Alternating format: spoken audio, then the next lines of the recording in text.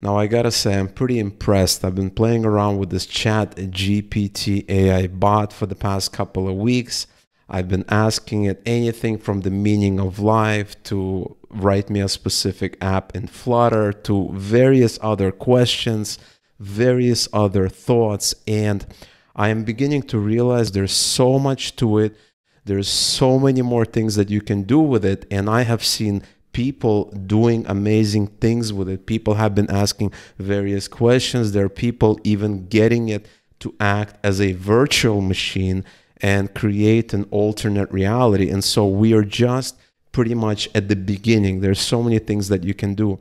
Now, what I've noticed, one of the most important things when it comes to actually dealing with this bot and getting it to help you and getting it to understand your question is the way you formulate your prompt.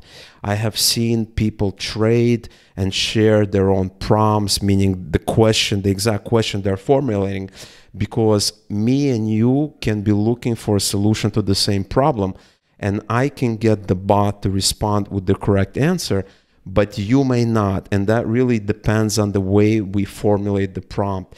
And so I have seen lots of threads, lots of discussions on places like Twitter and elsewhere, people sharing their prompts. And so, for instance, if you Google for ChatGPT prompts, you can see lots of different results, people sharing specific ways of asking a specific question that's going to yield a result, that's going to get the bot to understand it and give you the results. And it seems that the prompts actually make a huge difference. For instance, here we have a page, 100 best ChatGPT prompts to unleash AI's potential. Pretty cool webpage, lots of different ideas. Even I thought I can, ask it the question the right way, but I have even seen people ask questions in ways I would have never thought to ask a question before. Here you have a blog article that teaches you how to write the perfect prompt. And it's actually pretty interesting because if you scroll down, you can kind of see good prompts versus bad prompts. You have another site here that shares with you various prompts, various ways of asking it questions. Here's another site that kind of talks about different prompts. And so, in other words, it really does make a big difference of the way you formulate the question. And so looking at all this, seeing people formulate the right, the wrong way to ask this bot for a question, and realizing that the way you formulate the question is going to make all the difference in getting the answers that you need, I wanted to come up with some kind of a solution so that all of us as a community can come together and share different prompts and learn from each other. And so what I did is I actually sat down and in about 2 hours, I built, tested, and launched a no-code app using FlutterFlow that allows people to share their prompts and even upvote and downvote some of the prompts that they're seeing. Now, before we continue, I'm super excited today to announce the launch of my new FlutterFlow training, Mastering FlutterFlow. This is the training that I've been working for the past several months. My first ever training in the many years of running this channel. And after I discovered FlutterFlow, I immediately realized that this is the tool of the future, and this is the best tool out there for building no-code apps quickly and easily. And my course covers just that. And in my course, you will learn everything that you need to know when it comes to FlutterFlow from beginning to end. And I guarantee you that after you finish my training, you will know exactly where to start and how to build the kind of app that you want to build. Joining my training also comes with amazing benefits that you're going to see in the description below. And after working on it for as long as I have, I really hope to see you there inside this new community. Check out the link in the description below. As always, all the apps I'm going to be showing you in today's video are going to be available to view and or clone from my Patreon page, which you're going to find in the description below this video. Now, first, let me show you the app. So we're not going to preview this app. I actually want to show you this app live because this app has been published on the internet. It's available to everybody. Everybody can access it and everyone can use it. And so this app is called ChatGPT Prompts. And it's a very, very simple app, but there's a couple of things that it does really, really well. So here it says, check out some cool ChatGPT prompts. You can click this button and you're gonna have this dialog box kind of pop up, this inline dialog box. And here I can share a cool prompt. So I can type something like, teach me about FlutterFlow using wrap. And we can save that. And once we save it, you're gonna see the prompt here. You can upvote it, you can download it, and we have the date of the prompt.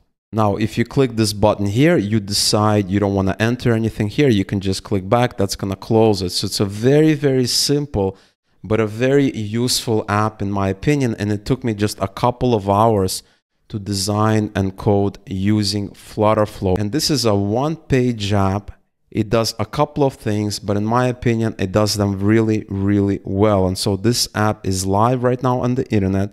It has been fully launched, fully published, and I'm going to be sharing this link to the app in the description below. So hopefully you guys can check it out and share with the community some of your favorite prompts, as well as check out some of the prompts that have been shared. So now that you've seen the app, let's go into FlutterFlow and I can show you how I built this app, some of the functionality, some of the tips and tricks that allowed me to build this app very, very quickly. Now, here we are inside the app. And one of the first things I realized is that this is going to be purely a web app. It's going to be a responsive web app. So regarding whether, you're going to access it from your phone, from, a tablet, or, using a web browser, it's going to arrange itself so that it's showing up exactly how you want it.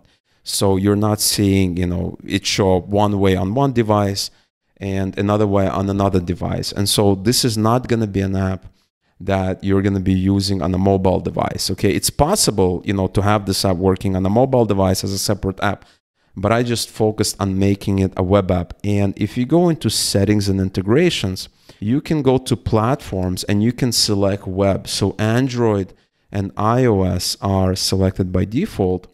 And you can enable this option that's going to enable a couple of other features that I'm going to talk about in just a second. By enabling this, it's also going to open up a couple of other features that I'm going to cover in just a minute. So if we go back to the app, we have our basic screen here. We have this right here, your regular text right here. Then we have this button. Now, what happens with this button is we have a workflow, okay? So with this button, we are tracking, are we in an ad state or are we not in an ad state? Because if I go over here, if I go to my local state, I have an ad state boolean, which is a true or false. And by default, it's false. So you're not in an ad state, because depending on the ad state, we're going to be showing this little prompt, or this prompt is going to be hidden. So when you click on this button, it updates this local state to be true. Okay, so if I open this up, it basically changes it. So I'm not updating it to be true, I'm setting it to the opposite of the initial value. So it's like a toggle. Okay, so by default, it's not in an ad state. And the first time you click on it, it's now in the ad state. And then if you click on it again, it's not going to be in the ad state. And you do that by setting it to a variable that's the opposite of the variable. Okay, that's kind of a little technique to do that. So if I click here, we are setting it to this local state ad state, but we're applying the opposite. So that's a really nice technique to negate it. And you do that in programming. It's nice. You can also do that here in FlutterFlow. Now this whole thing, this container, if you come over here, this container, as you can see, you have that eye icon. If you go all the way up, you have conditional visibility. So if you expand this, you see it's based on ad state. Okay, so if ad state is true, show it. If ad state is false, don't show it. And that's why it has that nice kind of effect on it, right? You can add that, it opens up, you can do that, it closes down. The other thing that you can do is you can have a pop-up dialog box. You can have like a drawer, I believe it's called, that kind of goes from the bottom to the top, kind of pulls up. You can do that, but I figured this is a nice effect. So we have that little pattern that you can use inside of your apps. I think it's really clean and really nice. So we have that, and this is an icon button. It obviously has a flow here. Now this thing here, right, we have a save button. Now the save button does a couple of things. If you open this up, there's a bunch of actions. The first is we're validating form, because this whole thing is a form. I don't know if I've ever talked about forms before, but Flutter and FlutterFlow have something called a form, and inside the form you can do validation. Okay, so we have this form, and then if you click on this form, if you scroll down, you have these input elements, and you can do validation on these input elements. So I'm validating it. So if you go back to the app, if I type hey and I do save, it requires at least 10 characters. So this is really, really nice, because you're always going to be doing validation, unless it's like a really, really minor test app.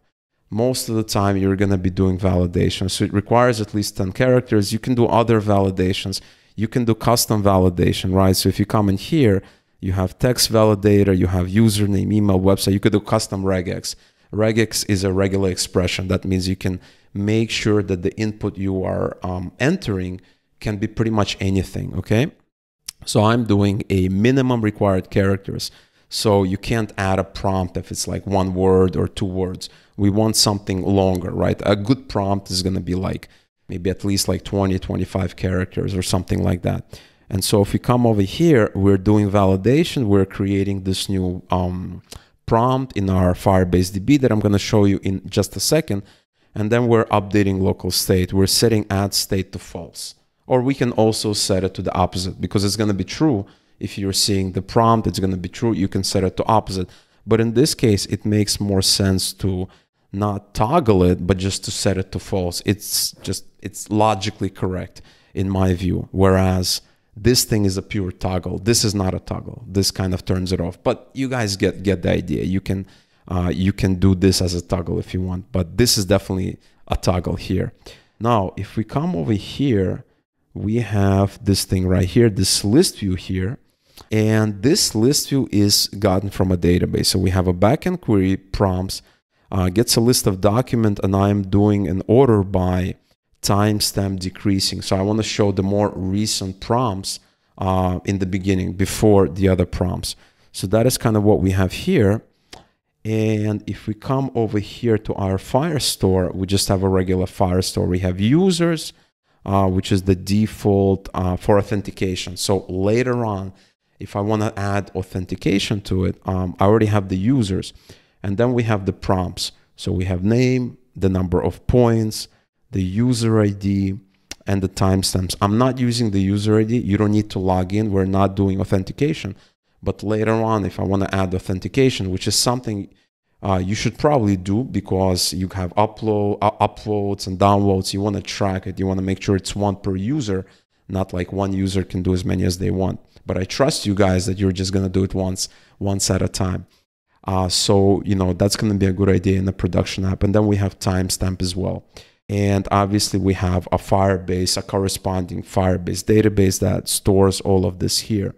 Now, another nice thing to do with this app is that you can have another page that shows comments, right? So somebody has they have a prompt and somebody can leave a comment, right? That's going to be a sub collection inside a prompt. That's kind of the best way of doing it. Now, let's take a look at this list view right here. Let me quickly show you how that works.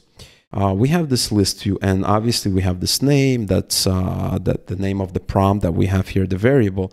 And then we have these icons here. So this icon right here, very simple. All it does is it has the reference to the current prompt, the document reference, and we're just doing an update. We're doing increment, and then we're specifying a value. So this is nice. They have this increment, delete, update, increment. So I don't need to write a custom function, add one, right? If they didn't have that, I would need a custom function. Whereas this right here, it does a decrement, right? So if you open this up, we also have a condition, okay? So we want to make sure that the minimum point is going to be 1. They all start with 1 point, okay? So if it's greater than 1, we can decrement it. If it's not greater than 1, meaning that it's equal or less than 1, so if it's equal to 1 or less than 1, there's no point of decrementing. It's already 1. So we check if it's greater than 1. So it's like 2 or more. yes, you can decrease it by 1. Then we have a backend call. Same thing here. We're doing a decrement by 1. That is kind of what we have. And now we are also here. We are displaying the date. Okay, so here we're displaying the date. And that is kind of all we have. Very, very simple app. And after I was done, I tested the app using the test mode and all that. I went to settings and integrations, and I went to web publishing. This is a really nice feature here in FlutterFlow. It's integrated, right? So you can specify a site URL, which is essentially a subdomain on FlutterFlow.app's domain here. And this is kind of what I specify, which is the name of the app. You can also do a custom domain here as well. And then you just hit publish, and it's going to render the site. It's going to compile the site into JavaScript, right? HTML and JavaScript. And then it's going to push it to this URL, which is controlled by FlutterFlow. So maybe, you know, they're using some kind of a cloud service probably. Now, it's important to understand that once you're done with your app and you launch it here, obviously you need to have a FlutterFlow account. If you don't, then this is not going to work, right? But there are ways of taking your code that you built using FlutterFlow, taking it out and launching it on the server of your choice, right? So you can take all the code and you can launch it. That's, you know, a server that you control. Okay, I've done that before. Very, very easy to do. I know some people asked, okay, what happens after I cancel my account, I leave FlutterFlow and all that? What happens to my app? Well, nothing happens. You can take your app and you can launch it anywhere that you want. I'm going to have a dedicated video on how exactly you can do that sometime in the future, but rest assured you can do that. And so my purpose in building this small app is twofold.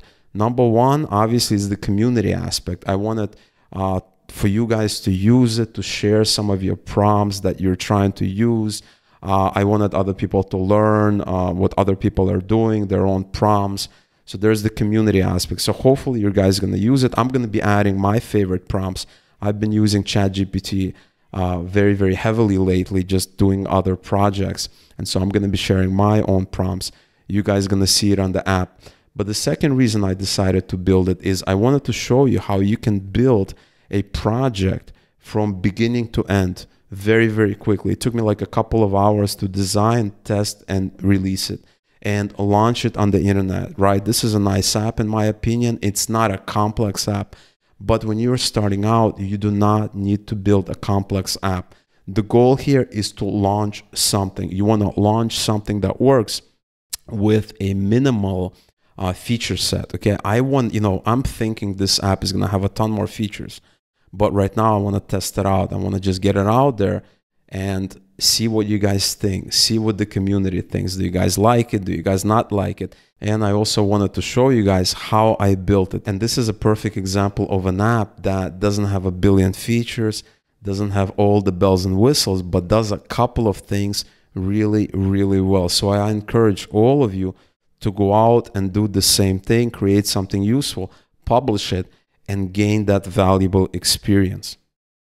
Now, if you guys are super interested in NoCode and are interested in taking your knowledge to the next level or a couple of levels beyond what you're doing now, then you definitely want to check out my Patreon page. Not only will you have access to all the code, all the apps that I built on this channel, including this app and pretty much all the other FlutterFlow apps I've done before, including other apps with other no-code builders, but you'll also get access to other content, things like live streams, Q&As, my masterclass series, some of the other series I'm planning on doing. Lots and lots of cool things are happening.